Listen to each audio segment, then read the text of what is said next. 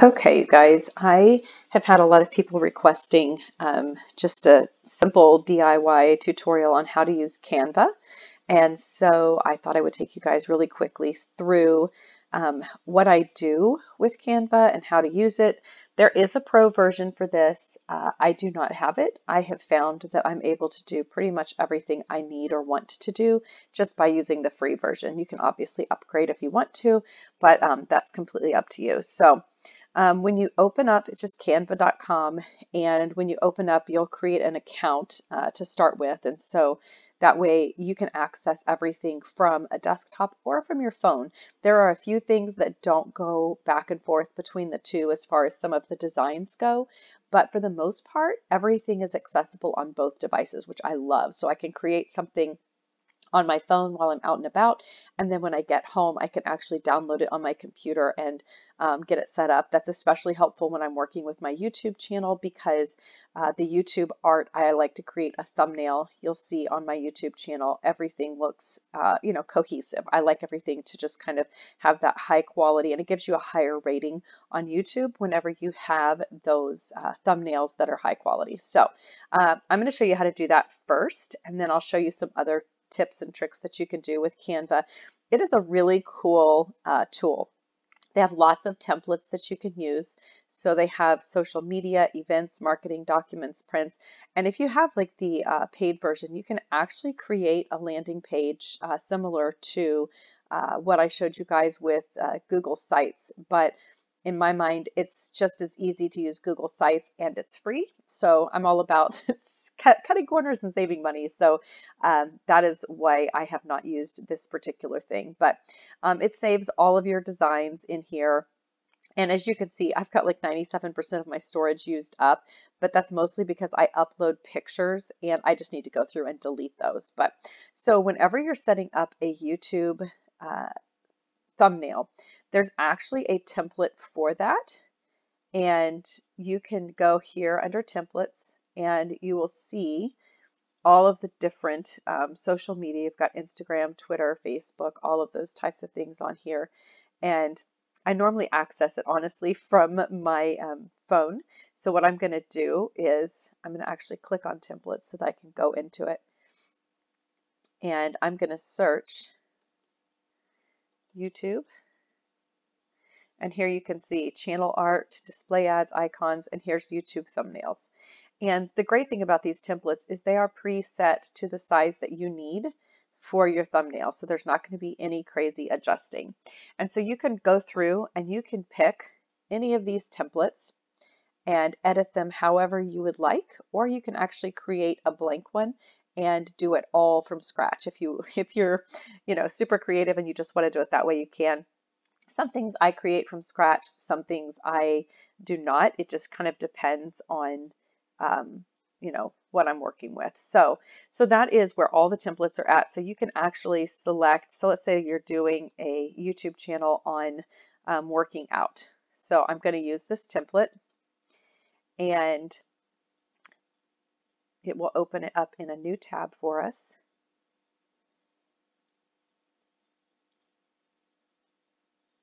As usual, my sweet dinosaur of a computer. Okay, so then what you can do is you can change colors. So like say you like this design, but you're like, I'm not really in love with this blue color. So you can click on it, you can click on the color, and then you can go in and you can change. And it will actually, I love this feature, but it will actually pull all the colors that are in the photo that you're using. And give you a color palette to work with, which I think is kind of cool. So here's a little bit softer blue. If you still like the blue, it's kind of a blue-gray, but it gives you that softer color. And then again, with this one, like I kind of like this color a little bit better. And so you can just play around with it however you want. With the font, you can choose from lots of different fonts. Now there are some that are paid. They have a little crown beside them, they're paid. But there are so many different fonts available that you don't have to pay for that you can use. And I've always been able to find what I need in there. You can change the font color here.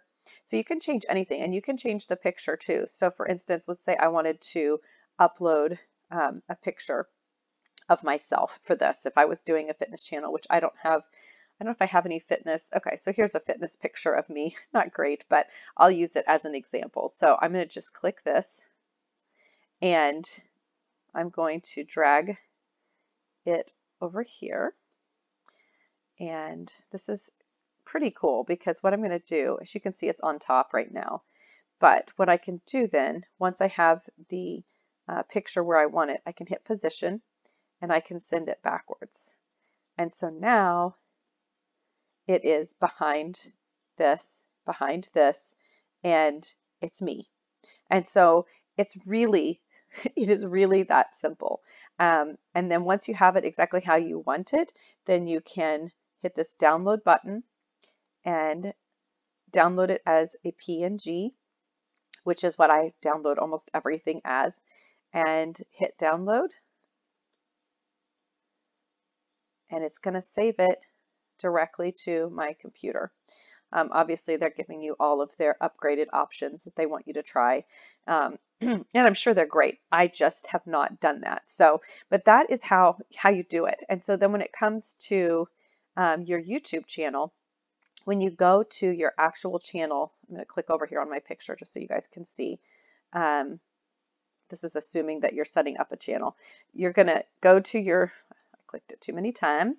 You're going to go to your channel, and then what you're, I'll just go ahead and go there so you guys can see how it works. Once you get there, then you have the option of just viewing your channel like a normal person, and then you can also make some edits and stuff in here. So if you want to edit your thumbnails, you can see, you know, I've edited all my thumbnails. I also have my banner up here across the top. All my stats and everything are here, but if you go to YouTube Studio, which there's not a lot of stats here right now because this is a brand new channel, and so when you're starting from scratch, you have to build your audience and be consistent, and this is where I put in my plug to make sure to subscribe, make sure to like, make sure to share, because that's how you know, it moves you up in the algorithms. And yeah, so anyway, so I go in here, and if I want to edit the thumbnail on my video. So I upload most of my videos from my phone, but then what I do, because my phone camera is the best camera I have, honestly, it has higher quality than anything else that I have in my devices. So once I have that video uploaded, then I can actually, even if it's still in process, I can click this little pencil right here. And this is where I can go in and I can edit that thumbnail. And so if you could scroll down just a little bit, then normally there's a blank screen here and it'll be a plus sign and it'll say add your own thumbnail, and you can upload it. Or for instance, if you've got one and you're like, ooh, I don't like it, then you can click those three dots right there and it's going to give you the option to change it, or you can re-download the picture if you need it for some reason. But that keeps you from having some, you know, crazy expression, which inevitably I always have a crazy expression on my face. I'm very expressive in general. But once you've made any changes to your thumbnail, then you're just going to hit that save button. It'll be blue and let you know that you need to make save the changes, and you're all set. So I'm not going to go into the analytics and stuff today on the YouTube channel. I'm just talking Canva today. So I'm going to show you some other things that you can do. So first of all these pictures that I have uploaded, simply upload an image. That's all there is to it. You can also upload videos. So for instance, you know, I have a lot of my YouTube videos, a lot of my Facebook Lives, those types of things on here. And you can actually upload a video to one of your images. And I do that whenever I'm working with IGTV. So let me go back to home here. And let's see if I can exit out of this. Go back home. It may take me... I have a very bad cold, if you can't tell. That's why I'm doing this instead of doing my podcast, because I like my podcast to be full of energy, and quite honestly, I don't have much energy right now. So, okay. What was I going to show you guys? Let's see. It's going to show you. So like here's some, you know, Instagram post type things. Oh, IGTV, that's what I was going to show you. Okay, let's go back in here. So what I have done with IGTV, and it took some experimenting to get it there, but this is what I do. So This is actually an Instagram story template. So I started with a blank one, and I found that this was the best way to get the right resolution for IGTV, to where when I posted it to my wall, my feed on Instagram, that I wasn't all like squishied up, because when I first started doing it, like everything was out of proportion. So you want to record your video horizontally if you're going to put a preview in your news feed. That's important to know. You want it to be horizontal. And so then what I did here is I did have to play around with it a little bit, but you can see I centered it on here. And then I put social media marketing here, how to grow your business using social media. And then I put my little @Wendy Jo Davis down here. I should probably put hashtag the crazy life, because that's kind of what everybody knows me as. And then again, I just download it, but it actually downloads the video as part of this slide. And so what I'm going to do is I'm going to actually take you guys over to Instagram and show you what this looks like on my Instagram feed, and why it is so helpful to have it. Because, and I may be able to go further back and be able to see what's happening like way back. So let's see. So I'm very much about aesthetics with my Instagram, but let's go back to that IGTV. Okay, so here's one. This isn't the one that I was just showing you guys, though. I don't know what happened. Oh, there it is. Okay, so you can see whenever it shows up on my Instagram feed, it fits perfectly in to the square, right? And so then what happens is, if people start to play it, then it's going to play here. Hello, hello, And welcome then back. it I will am give Wendy the Jo. option to go ahead and view it on IGTV. I don't know if it does that on the desktop or not, honestly, because I always view it on my phone. But you can see that's how I upload. And I keep a color scheme. I keep the same blue in a lot of my things. I use the same filter on all of my pictures, which I use Tezza for my filter, T-E-Z-Z-A. And that's something I'd have to show you from my phone. I did buy the upgraded version of that, honestly, because I wanted the extra features, and it was like 30 bucks, I think, for the whole year. So, but that's, I keep things very cohesive as far as the colors and the style of what I do on here. But it's nice because I think I can go in here and show you when I was doing IGTVs before I started doing this. So before I started doing all of this, I was doing this. Oh, here's a good example. Look how squashed my face is. Squashed, squashed, squashed. And so I had to learn how that process, and you can see like it was up and down like this, and that is what was messing it up. I had to record it sideways. And so like this is what showed up in my feed. This is what showed up in my feed, and it was just, ugh, I didn't like it. So, so that's the way, that's a little trick you can do for IGTV with your videos, so that you can do that. There's all kinds of options on here. You can add photos that they have. So like they have all kinds of different pictures you can search. And again, a lot of them are free. They're not, if they're not free, then it'll say free. And if not, it'll have that little gold crown again. But they have tons of options. And honestly, like if you don't see something on here that you like, you can always Google a picture and find an image, like a free image on Google, and then upload it onto here. So these are elements. So like if you're creating a blank slide, then you can add any of these little elements in. So like if I want to add this little flower, I just click it and add it, and I can drag it. I can change the size of it. I can even change the colors in it. I mean, there's so many options. There's so much that you can do on here. And again, it's all free. So, I just believe that if if it can be done for free, then do it for free, because as entrepreneurs, we are trying to save every penny we can and invest as little as possible financially as we try to grow our businesses. Obviously, the more you earn and the more that you're able to do, then you can start spending a little bit more. But, in my mind, it's like, why? Like, there's really no reason. But so those are just some of the things that you can do with it. The only thing I have found with this that does not work well is the Facebook covers. And I don't really know why, but whenever you create, let me go to social media, see if it'll pull it up. Let's go over here. Animated, there is animated social media as well, which that was that animated button that you could see right here. So if I want to animate it, so let me show you really quick. Like, and with that, you would have to delete that other picture that was behind there, but it's going to tumble it all together, which is kind of cool. So you can animate things and you can choose how long the animation takes. So if I want it to take a little longer, then I can do that. Whoops. Let me try it again so that you can see it. So yeah, so that's kind of, those are some of the other features. But when it comes to Facebook covers, I want to show you guys what I have done, because I found that the way that they're set up, they don't fit properly. So this is a Facebook cover page. So this was their template for a Facebook cover. And so what I did is I created it, and then I went back in and I actually shrunk this down and put it onto a different sized media.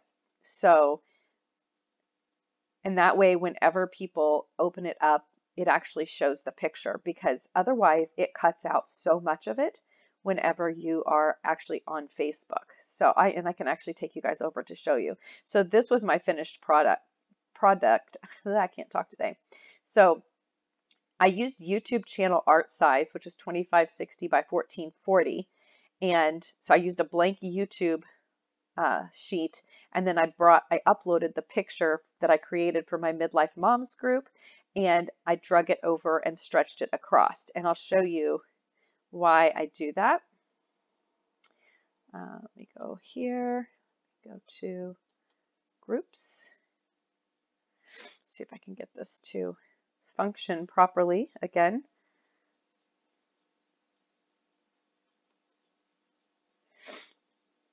Okay, so let me go over to my Midlife Moms group. Here it is. We were doing some business training this morning. So, okay, so this is that template that I just showed you. So a YouTube background and then that other picture added into the center of it. And you see, like, if I hadn't done that, then this would all be cut off. Like this would be cut off at the bottom. It would cut off half of these girls. It would, would cut off all of it. And that is why I create the two different ones. So the first thing I did was create this one. I'll show you the size on it, because it's just a Facebook template is what it is, a Facebook cover template, and it should fit, right? But it doesn't. And so the size on the Facebook template is 1656 by 630, and so I do that, and then once I have it, I download it, and then, sorry, I sneezed. I'm telling you what, whatever it is I've got going on has been rough. So then I just upload it. Bless me. Upload it here. So, and then once I've got this set how I want it, then I can download it here. And then on my Midlife Moms Facebook page, I hit edit, and it allows me to add a new picture. And that's how that works. So those are some of the most common things that people ask. I mean, the Instagram, I always just use a square. Again, I started with a blank Instagram post and I honestly use the Instagram for both my Instagram and Facebook posts, because I typically post the same thing on both mediums, and they have all kinds of fun different templates that you can use. And so, some of them will have some watermarked images and stuff that you can't actually download, but you can change any of those out like I showed you earlier. Or again, you can start blank and go from there. So that is kind of a overview of how to use Canva. And again, there's a whole lot more options in here that you can use, but I really just wanted to show you guys some basics of what I do, and especially for YouTube, for your channel, your thumbnails, and then also for just your different